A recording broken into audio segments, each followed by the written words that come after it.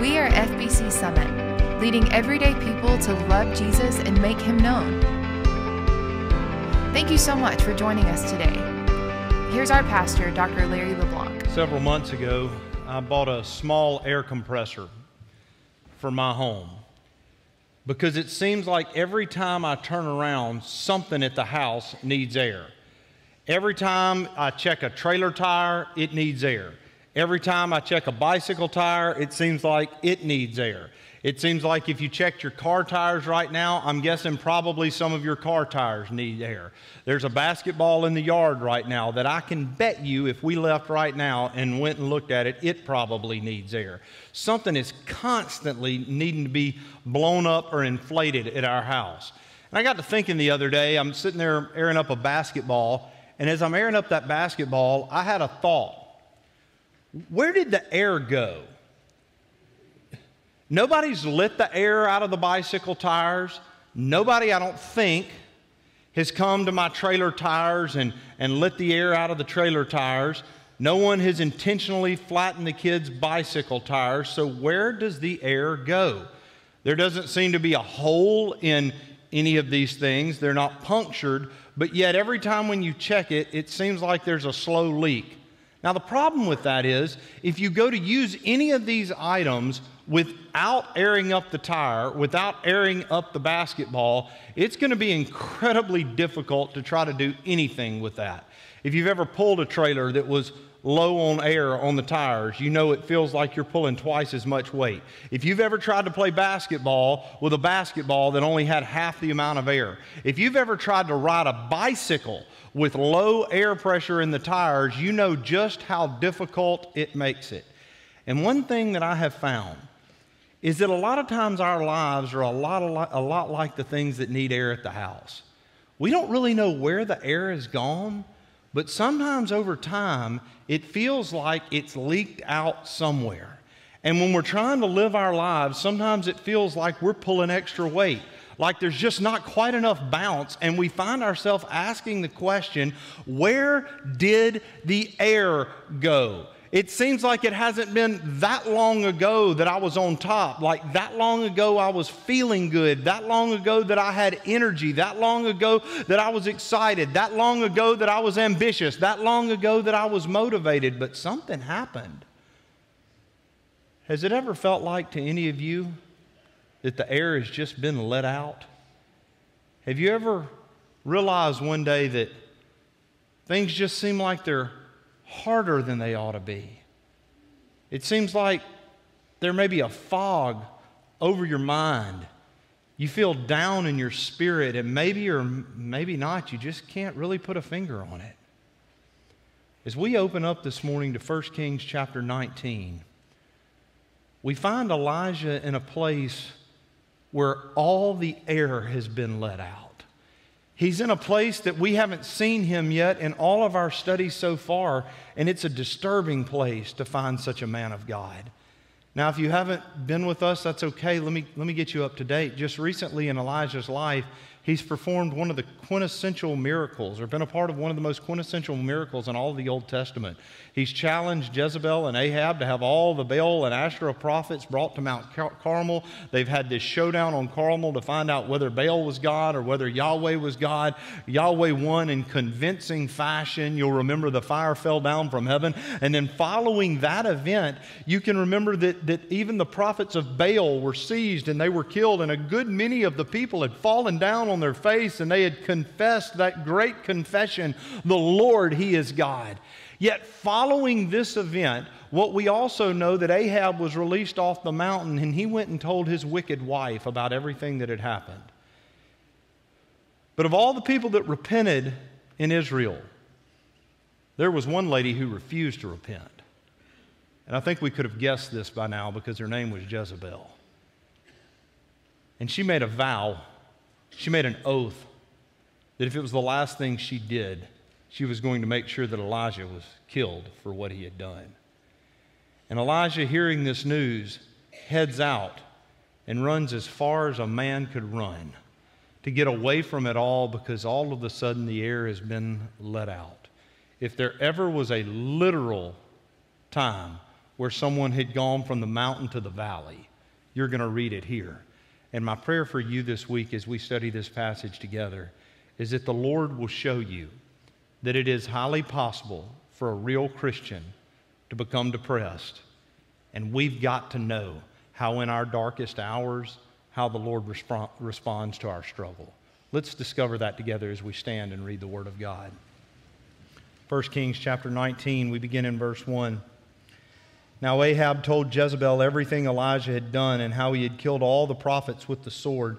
So Jezebel sent a messenger to Elijah to say, "May the gods deal with me, be it ever so severely, if by this time tomorrow I do not make your life like that of one of them." And Elijah was afraid and ran for his life. And when he came to Beersheba in Judah, he left his servant there, while he himself went a day's journey into the desert. And he came to a broom tree, sat down under it, and prayed that he might die. "I've had enough, Lord," he said. "Take my life. I'm no better than my ancestors." And he laid down under the tree and fell asleep. And all at once an angel touched him and said, "Get up and eat." And he looked around, and there by his head was a cake of bread baked over hot coals and a jar of water. And he ate and drank, and then he lay down again. And the angel of the Lord came back a second time and touched him and said, "Get up and eat, for the journey is too much for you." So he got up and ate and drank, and strengthened by that food, he traveled 40 days and 40 nights until he reached Horeb, the mountain of God. And there he went into a cave and spent the night. Lord, would you please teach us today that even servants of yours, Christians, that, Lord, sometimes the air does get let out, that we can become discouraged, that we can become depressed. And God, we must know how in our darkest moments, in our weakest days, that not only do we have a God that meets us there, but we have a God that responds to us there. In Jesus' name we pray. Amen. Would you please be seated? One of the things I'm so thankful for in Scripture is that God does not sugarcoat the faults of His people that follow Him. Throughout Scripture, if you start in Genesis and read to Revelation, it is a lot of men and women of God that are highly used, but there are also men and women of God that have issues, that have struggles, that have problems, that deal sometimes with fears and anxiety and discouragement and depression. And when we read the Bible, we don't come away saying, well, there's no one there I can identify with because everyone in the Bible was perfect. No, in fact, just the opposite. We find people just like Elijah, and we say, well, maybe there's hope for me because even people who were devout, strong followers of the Lord found themselves under broom trees at some point in their life. You see, Elijah found himself in a place that you would not have expected to find him.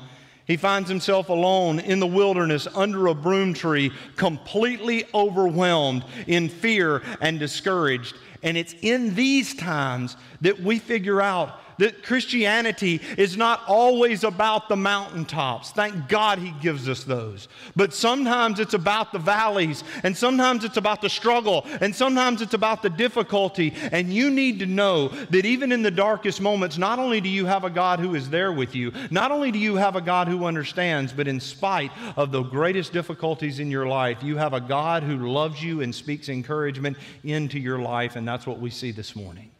So I want us to study this together. And number one, if you're taking notes this morning, feelings of depression and discouragement are not abnormal for Christians. They are not abnormal for Christians. There seems to be an idea that floats out there that somehow if you're saved, you wouldn't ever get discouraged, or you might not ever get depressed. You might not ever deal with that. Well, friends, let's be honest. Life throws stuff at us, and in an ideal world, our emotions may not be affected, but to be honest, that's impossible. Our emotions are connected to our spirituality. Our spirituality is often connected to our physical health, and so because of those things, we can get brought into places where at times, not only do we feel depressed or discouraged, but how many of you have ever dealt with this? Not only have you felt discouraged, not only have you felt depressed, but then you have felt guilty about feeling depressed and discouraged because you thought, well, I'm saved, I shouldn't have these thoughts, I shouldn't have these problems. Maybe if I loved Jesus more, I wouldn't be struggling with this. Maybe if I prayed more, I wouldn't have this problem. Maybe if I read my Bible more. I mean, it seems like a lot of the people that I know that are Christians don't deal with the same things that I'm dealing with. So maybe because I'm dealing with it, that means that somehow I'm not connected to the Lord, and that is a thought that is straight from the devil himself. And you need to know this morning that you can love Jesus with your whole heart and still fall into dark places and have difficulty and struggle. And so as we look through this, we know that Elijah in this story all the way up into 19:1 has been a great man of faith, a man who has suffered greatly and been through so much. And yet here we find him not only depressed, he's suicidal. He is so depressed, he asked the Lord to kill him. Did you see that there? I don't want you to miss that. That's about as deep down a hole as an individual can get. God, he says this, and I'm so glad it's phrased just like this. Lord, I've had enough. How many of you that are here this morning have ever had a time in your life where you've just said, I've had enough? I've absolutely had enough. Or maybe you've said it like this. God, I can't take it anymore.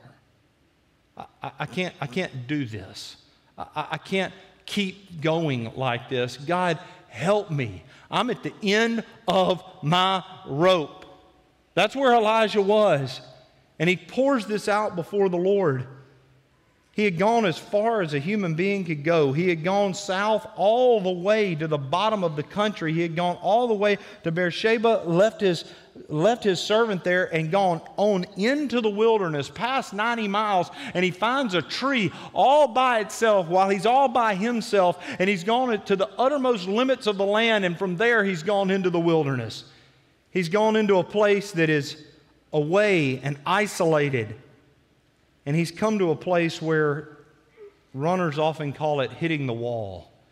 Now, if you've ever attempted long-distance running, maybe you know what that phrase is, but at some point, whether it's running, maybe it is even with working out, you reach a place where you are hitting the wall and you think there is nothing left. The muscles are tensed up, you feel dehydrated, you don't feel like you have the lung capacity to go any further, you can't push one more pound of weight, you can't do one more rep.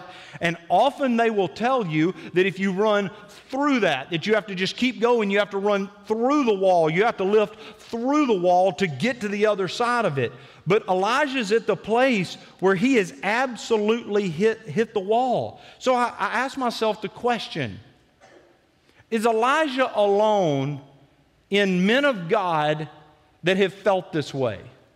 Is he an outlier example? Because if he was, and he's the only biblical example we could have of somebody that had dealt with this, maybe we don't isolate this problem, and maybe we just diagnose Elijah with something, and maybe we say he's got some kind of chemical imbalance, or maybe we even say he just was off, or he wasn't loving the Lord enough, or he wasn't studied up enough, or prayed up enough, or all of those things, and maybe that's where the category we place him. But if you're going to place him there, then let me tell you other people that got so depressed that they wanted to die in Scripture. Job. What was Job called? A man he was a man who was blameless and upright. That's what the Lord said about Job to Satan. He said, he's my man, and yet he got to a place where he said he despaired of life. That he wished he had never been born. That's exactly what Job said about himself. Well, Larry, that's just Job and Elijah. Is there anybody else? Moses. Moses got to a place in his life where he wished he had never been the leader of Israel, where he despised of the people, where he hated the leadership, and he wished that God would take him out as well. Jonah, prophet of God, sees a great revival and goes and finds himself under a vine tree asking the Lord to kill him, and more depressed over the lack of the vine covering his head when God killed it than he did about anything else in his life. We see that in Jonah's life, but it's not just them. Jeremiah, we find it in his life. He was so down and so depressed over the prophecies that he was having to give that he became overwhelmed and he despaired of life. You say, well, were there any New Testament examples? Yes, the Apostle Paul. Even the Apostle Paul came to a point where he said, I despair even of life itself. Because the ministry had gotten so overwhelming, there were threats on his life. He got tired of prison. He got to the point where he knew he had to keep going for the glory of God. But he got to the point where he was so okay with death because he knew what it was going to bring, and he wanted out of all of the pressure that he had on him all the time. Even people like John the Baptist. What did Jesus say about John the Baptist? Among women, there has never been a greater person born than John the Baptist. Now that's a compliment. I can't think of a greater compliment than anyone's ever given anyone. Yet we know of John the Baptist that he even got to a point. Matthew chapter 11, verse 3, he actually sent a message to Jesus because he was so down and so discouraged. He said, would you just go ask him and make sure he's the Messiah? He had spent his whole life declaring, look, there is the Lamb of God who takes away the sins of the world. And he got so down at one point that he had to go to Jesus and say, look, just tell me one more time. I need to hear it from you one more time. I'm willing to die for you. I'm willing to preach for you. I'm willing to go ahead of you, but I'm in a place that is so dark that I need you to reassure me. That's John the Baptist. You hear me quote Charles Haddon Spurgeon from this pulpit quite a bit. I think he's the greatest preacher in my mind that ever walked the earth, excluding obvious biblical examples. What a lot of people don't know about Charles Haddon Spurgeon is for the entirety of his ministry, he dealt with severe bouts of depression. They came on him and he called it a case of melancholy. And sometimes it would so overwhelm him, he had trouble getting out from under it.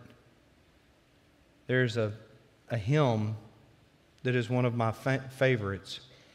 There is a fountain filled with blood flowing from Emmanuel's veins. It was written by a man by the name of William Cowper. William Cowper was at a point where he was so suicidal that probably if it hadn't been for John Newton coming into his life and inviting him to come live with him and to write hymns so that the church could develop a hymn book, William Cowper may have never written There Is a Fountain, because he struggled to the end of his days with serious discouragement, serious doubt, what we would call today depression. Some of you may be battling some things right now. Now, I want you to know that this isn't about a clinical diagnosis that I'm talking about today. There are some people that deal with it on an everyday, extreme, day in, day out problem that seems to always persist. But what I want us to focus on truly this morning is those situations, but the fact that every one of us in here will find ourselves under a broom tree at some point. Every one of you is going to find yourself in a place that's dark, where you're disillusioned, where you're discouraged, where you're despairing, where you don't know what to do, where you feel all alone, where you wish that things were different, where you feel like, if you're honest, that God should have worked things out a little bit differently than they did. I'm telling you that if you've lived any length of time, you have looked for a broom tree. You've looked for that place where you're all alone and you're finding that you are at the depths of what you can handle, and you've cried out to God.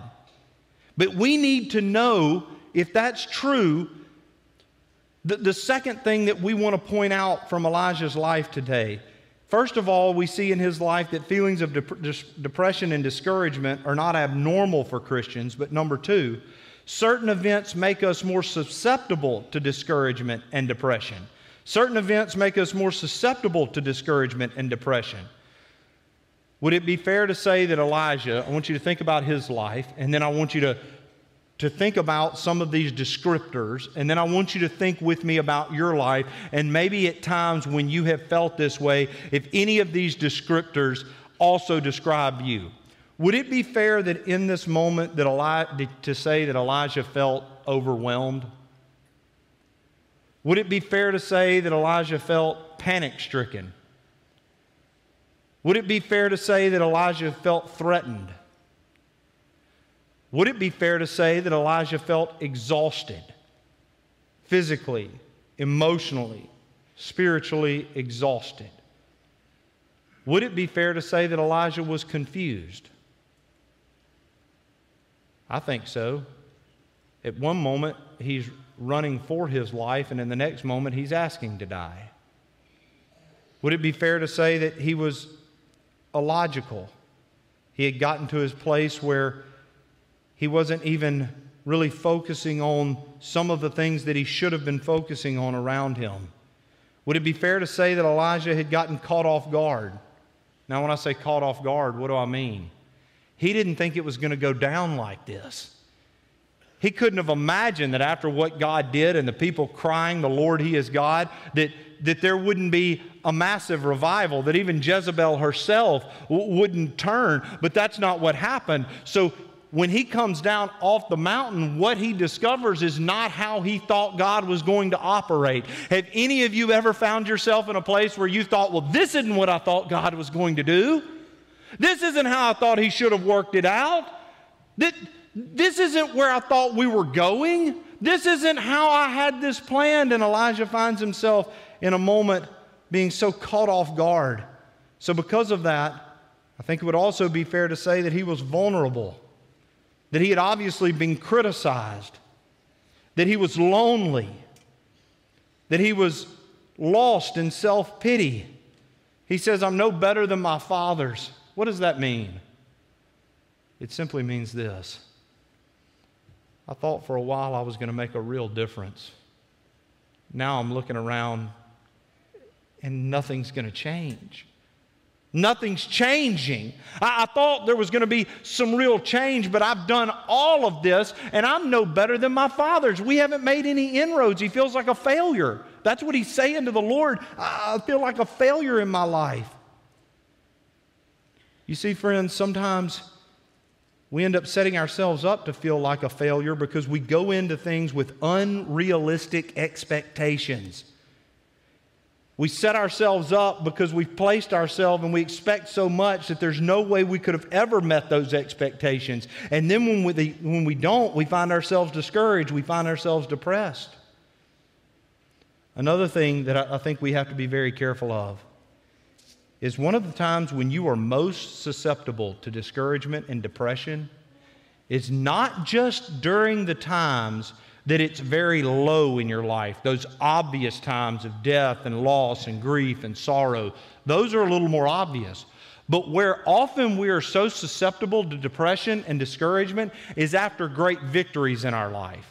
There's not a greater victory that Elijah would ever have in his life than on Mount Carmel. There's not a victory that any of us would ever have. I don't think that would be that incredible. And so after the victory, a lot of times we think that it's after the victories that people's lives, they must be so excited, so satisfied, they finally reached their goal that now their life can be happy. But often we find the exact opposite. The exact opposite. Some of you may have seen the documentary The Weight of Gold Effect. It's a documentary on Michael Phelps.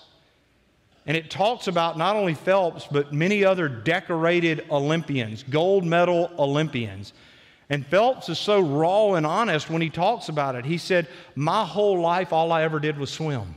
It was all I did. It was all I was dedicated to. I didn't have any other activities. I was dedicated to that. And while I was swimming, I had this goal. I had this purpose. I had this drive. While I was winning medals, it was satisfied. After I broke having more gold medals than anyone else in Olympic history, it was satisfied. But then that day came and I'd achieved it all and the Olympics were over for me, and I look back at my life and I don't know who I am anymore because all I've ever been is a swimmer. And we find oftentimes with people that when they achieve what they want, what they thought was going to satisfy, they find themselves in the dead of night asking a question. Is this all there is? Is this it? We've seen Super Bowl champions and NBA MVPs express the exact same thing. Sometimes it's not about not getting what you want. It's about the fact that you got what you always wanted. And now that you're there, you realize that God really did create a hole in our hearts that only He can satisfy. So it's not just in your darkest moments that we need to be careful. It may be on our highest mountaintops that we realize that there's a valley below. There are certain people that are especially vulnerable. People that are type A, ambitious. They need achievement. They need validation. That sets us up.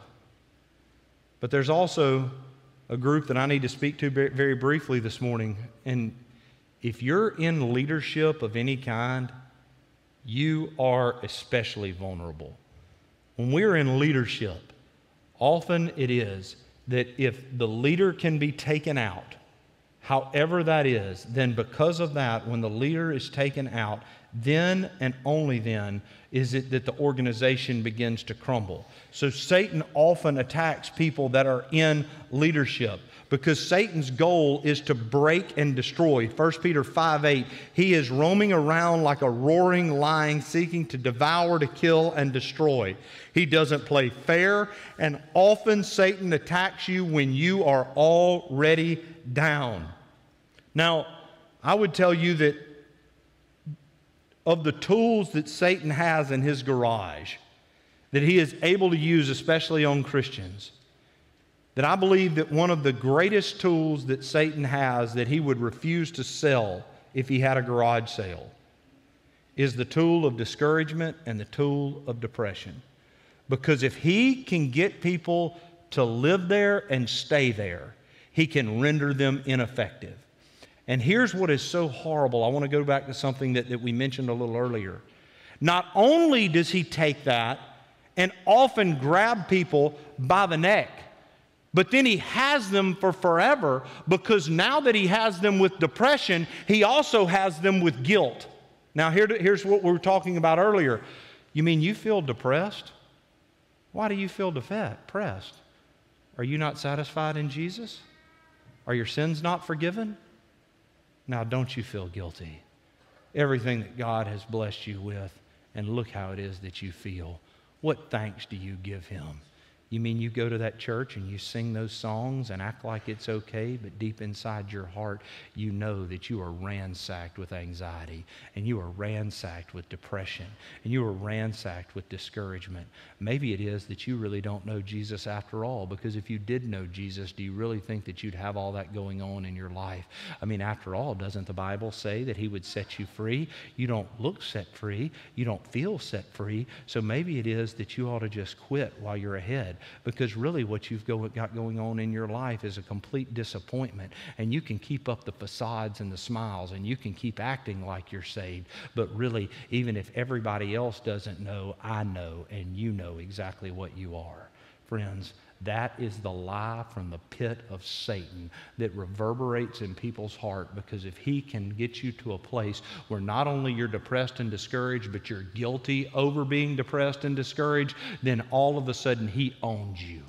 And friends, I'm telling you that you do not allow him to own you. You do not allow that voice to continually speak into your life. You come back to the Word of God. And I'm not telling you that it is okay to always be depressed. That's not what I'm communicating with you. But what I am communicating with you is, because you deal with that, part of the reason you're convicted is because you're battling. And if you're battling, it means you haven't given up. If you care, it's because you haven't given in. If you know there's an alternative, it's because God has placed it there. If you have any hope at all, it's because you know who Jesus is. And even in the midst of it, one of the beautiful things about this is that even though these events make us more susceptible and discouraged, Number 3, the Lord meets us and provides for us in our darkest hours.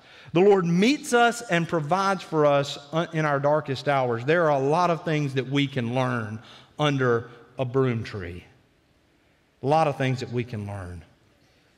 I want to just quickly go through a list of things that you might learn under the broom tree. An old Greek proverb says, "You will break the bow if you keep it always bent."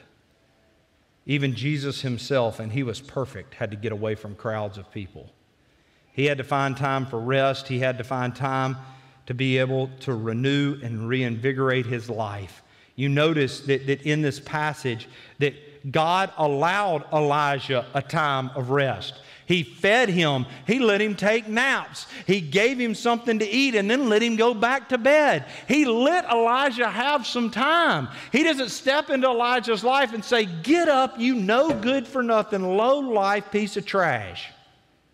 Get up. You have no reason to feel this way. You know what I did for you in Zarephath. You remember what I did for you in Kerith. You remember how I provided for you. You have no reason to just sit there and whine." Nope.